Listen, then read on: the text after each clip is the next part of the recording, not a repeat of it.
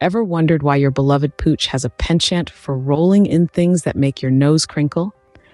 Well, it's not because they're trying to punish you for that last vet visit. It's actually all in their DNA. You see, dogs rolling in smelly substances might be their way of saying, "Hey, look at me, I'm a master of disguise." Or perhaps it's their unique way of sending a postcard to their canine pals, "Wish you were here, sniffing this delightful decay." Dogs rely heavily on their sense of smell for enrichment, and they're drawn to a variety of scents, including but not limited to the aromatic allure of grass, decaying matter, feces, and dirt. To them, it's the equivalent of us humans wearing a bold perfume or aftershave. But if your dog starts to roll excessively in these odors, it might be time for a vet visit, just to ensure there's no underlying health issue.